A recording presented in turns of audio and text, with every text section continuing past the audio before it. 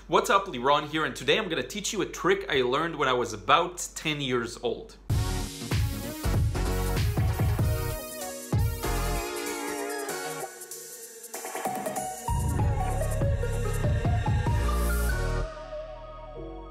What's up, Liron here. Thank you for joining me in another video. And today, as I mentioned, I want to show you a trick that I really learned at a young age on how you can draw very easily and simply three-dimensional shapes and how you can practice this skill set. And I've been doing this intuitively, subconsciously, without thinking about it too much consciously, and I think it really helped me in developing my three-dimensional perception of understanding what I'm looking at. Granted, you need some more skills just than that to be a good artist, but one major part, I think, is the ability to portray what you see in a believable three-dimensional manner. So with that being said, let's move on to the desk and I'll show you how it's done.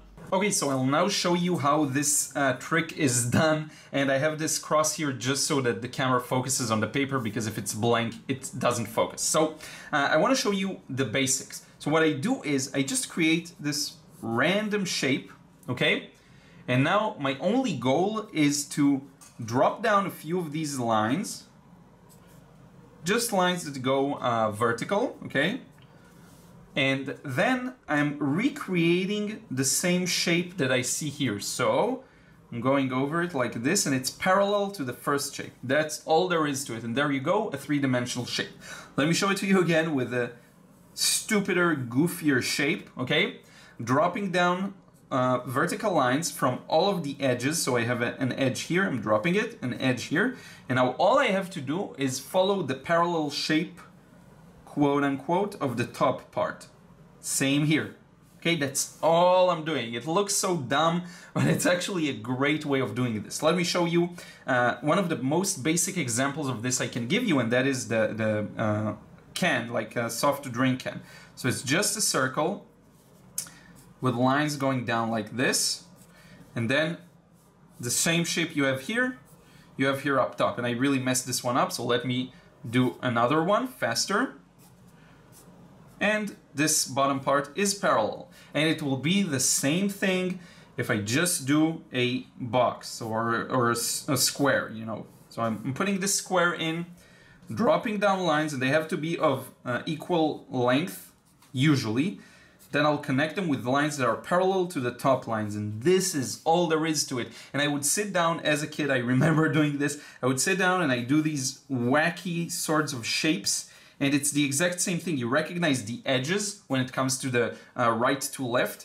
You just drop a line, drop a line, drop a line, drop a line, drop a line, drop another line. Then all I have to do is connect them with a parallel shape to the shape I have here. Now there are some intricacies. So if this is parallel, this line is going to be a little lower. You see, this edge of the line doesn't end here, it ends here. And then this, same thing goes, same length, so it will end here parallel to this line, and same here. And this is assuming that this distance is the same as this distance, okay? It's assuming that you just take a shape and you stretch it, okay? So these distances don't have to be equal. In fact, they can be different. This can go like this. It can go like this. It means that this part is literally shorter than this part. Okay, it can be the case, depending on the shape you want to do. So let me just continue doing that. And I have a piece of paper here that I hope doesn't fall off as I move the paper. I just have it so that it reflects back some of the light and it's not too dark. Let me show you another, maybe kind of a straight shape like this. Lots of straight lines. Same thing. Drop a line. And again, they have to be of similar, if you want the shape to be of equal height, they'll have to be of similar length. Drop a line, drop a line, drop a line, and just start connecting them using the parallel line to the top part. So same here. Again, with time, slowly, with practice, you'll get the hang of it, and you'll do it like very easily. It's so easy. And again, I got this at the age of 10 just because I'm very observational and I look at things constantly, but you will get it. Sorry if the camera is a little shaky, by the way. So let's try another one, just a circle. And I could change the height of the shape like this. I could start with a very short height, and then we get a hockey puck, for example. Or I can go with a bit of a longer kind of shape. Okay, now one more thing I want to show you is, so far we stretched the shapes vertically. Let me show you what happens when you stretch them horizontally. So I'm going to start up start out with, let's say, this kind of a weird shape, okay? And then I'm going to stretch it out to the right. I'm going to do the exact same thing, just using parallel lines, and I'll get the exact same thing, okay? I could use a similar shape to this one as well. I could do this. It's just going to be a little awkward, but I can stretch this also sideways. So it'll be this, and this, and this, and this goes like this, parallel to this line, and that goes like this, parallel to this line, and we get the exact same idea. And that's the gist of it. That's all there is to it. Now I'm going to show you another final example, and then we're going to move on to the next part, okay? So we have this weird shape with lots of weird curves, strange lines, and I'm just going to stretch it out, okay? It's going to be like this, like this, like this, like this, like this, like this. Every edge that I recognize, and then connect them parallel to this. Parallel to this. Almost parallel. Almost got it. That's fine. Parallel to this. And here, because it's invisible, you don't see it, it's obstructed by this part, okay? So now let's talk a bit about three-dimensionality, because that's the next topic. So I want to show you how to cut a hole into one of these shapes. And this is another really cool trick that'll help you. So to cut a hole, you just have to draw any shape you want. But let's start with something simple. So another square inside that square.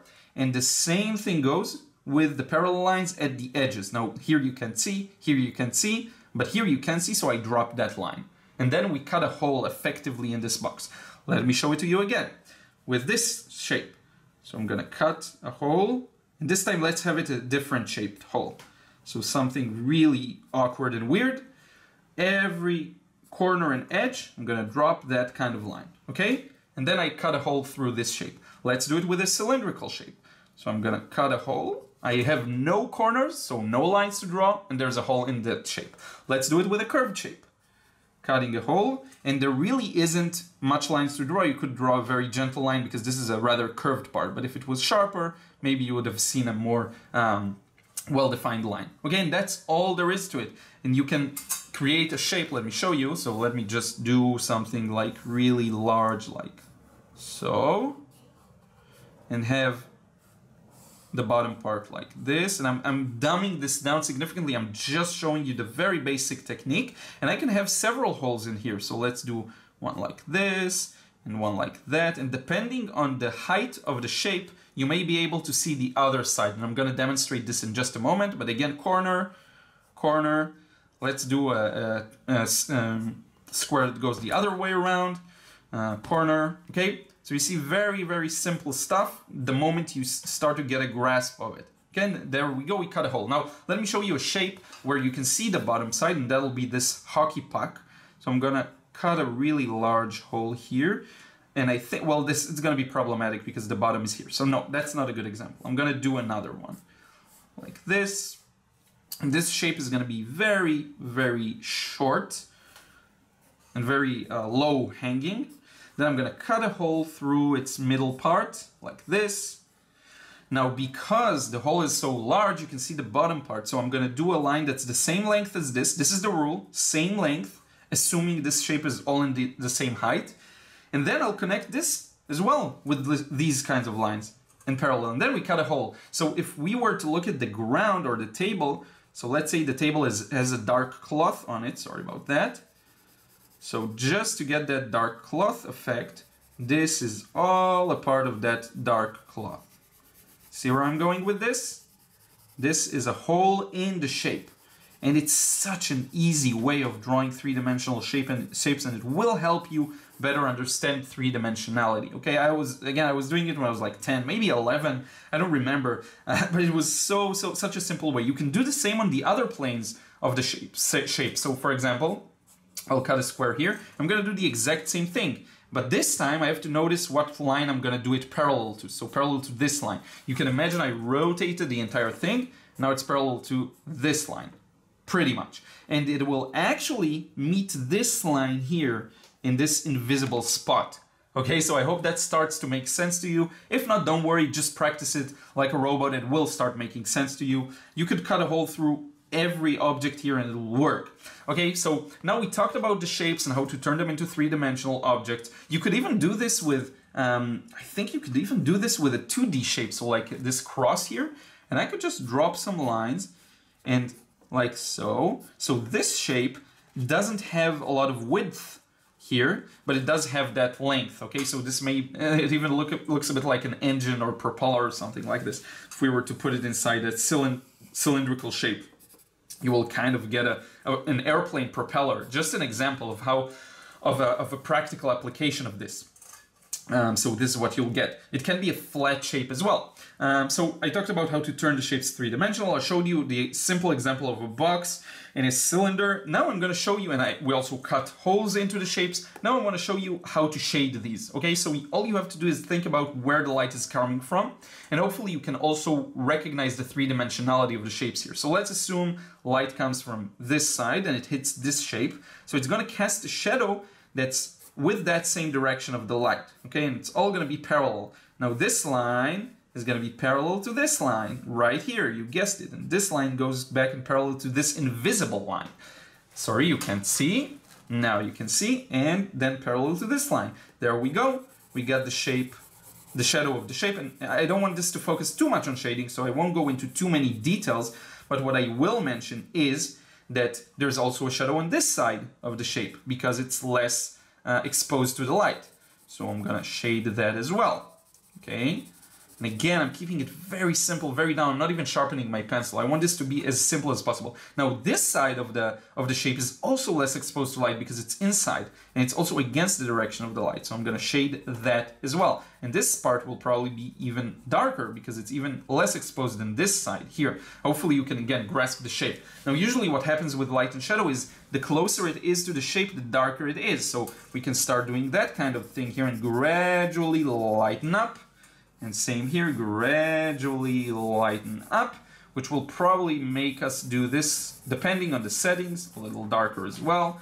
Again, I'm doing this as dumb as I can, just so that it's very clear. Same thing with this cylindrical shape. So let's say light comes from the very same direction. So I'm gonna drop a shadow here. Now, because there is a shape here probably, the shadow is gonna climb on top of that. So it'll touch the edge of the shape, and then it'll meet it maybe somewhere around here, and then it'll go back down in the same line. So this entire part of the shape is going to be a little shaded, except for this top part that I mistakenly shaded a little too much, but in any case, and this shadow is dropped on the table. I will do also a perspective lesson for kind of, I want to call it perspective drawing for lazy people, but it's going to be very, very simple, okay? And also this side. Now, because this is a cylinder, then it's not all going to be equally shaded.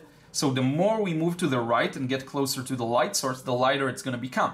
So I'm going to start dark, and then I'm going to go a little lighter. You see, and then we get that gradual change. And that's all there is to it. And I'm doing this, again, very rough and simple on purpose. Now let's say that the light source hits this shape and it's coming towards us. So the light spreads the shadow towards our direction. This part is in the shadow. This part is also in the shadow. And there you have it. This part is also in the shadow. Being incredibly lazy here. Just filling up a page like this will help you progress a lot. Now let's cast the shadow in this shape. So let's say light comes from the right, from the very right. Okay, sorry, now you can better see it. So what areas are going to be more exposed to light and less exposed to light? The top part will usually be more exposed, but everything that's on the left side will be less exposed. So this part should probably be darker. This part will be slightly darker. This part is a little lighter because it is closer to the light.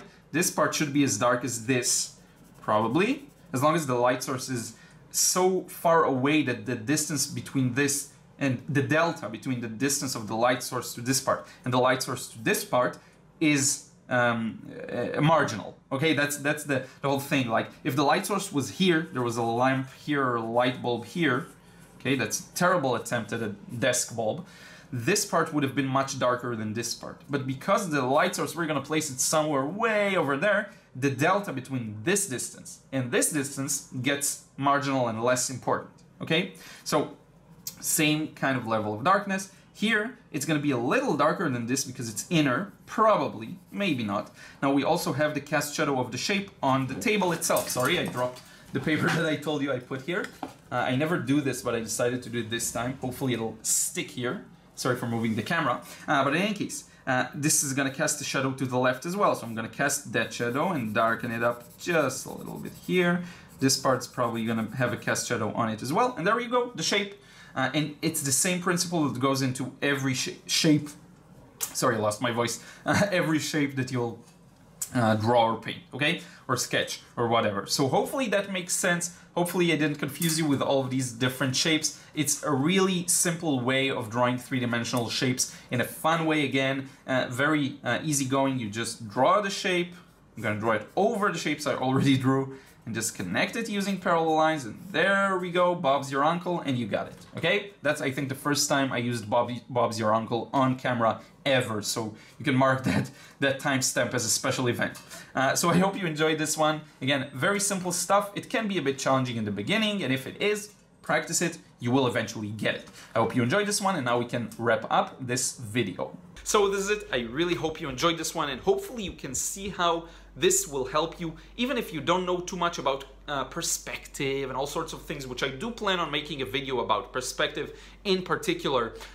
It can show you how to construct three-dimensional shapes out of anything, really. And when you train yourself to do it, to actually sketch these types of shapes, you will also start seeing them everywhere around you. I'm looking around me because they're literally everywhere around me. And you'll be outside, maybe you'll do a plein air or an urban sketching session, and then suddenly a shape will register and you'll be like, huh, I sketched something similar. Now I understand why these lines move that way and this line meets this line at this point. So things make sense. This is a very niche kind of exercise that you can just do right now and enjoy and have fun. You know, just draw a random shape, connect it, create this type of a structure that's very basic, but still I think you'll find very helpful long term. So it's just another exercise to add to your list of exercises. I'm definitely gonna add this video to my playlist of sketching exercises, so be sure to check that out. I want to thank you so much for watching. If you still haven't subscribed, be sure you subscribe, because I post tons of videos, and hit the bell button, because that way you'll receive notifications. You can then save the video for later if you don't have time to watch it at the moment. I'm trying to do videos that you will enjoy, and I have a few upcoming videos that are pure requests by you, okay? So I want to thank you so much, and I will see you again in another vid real soon.